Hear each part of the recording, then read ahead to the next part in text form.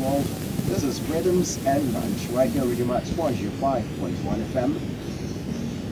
Bad Man is a song title from our camp. It's all about good songs you can enjoy. But in the studios with me right now are a couple of gentlemen. There was supposed to be a lady amongst them, but I have the gentlemen here.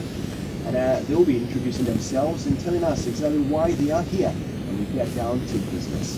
You're welcome, gentlemen. Thank you very much. It's nice to meet you, all in yellow, and of course, branded t-shirts. So you are here because of Penplusbytes. Okay, so can you tell us more about Penplusbytes? So Penplusbytes, it's Let's introduce yourself, please. well, right. So my name is Fred Avonio. Okay. With Penplusbytes, it's a Accra-based NGO.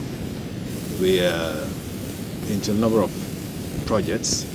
But what is unique about us is the fact that we use technology for whatever we do, and that's how come we have the name Bytes attached. So for whatever project we are engaged in, we use technology. We're looking at the various online platforms, social media, and all of that to propagate our message or advocacy. And so we are in town because this time we want to champion the cause of oil and gas and make it a topical issue during the electioneering campaign. And as usual, we have a platform for that, which will be launched on Thursday here in Takoradi.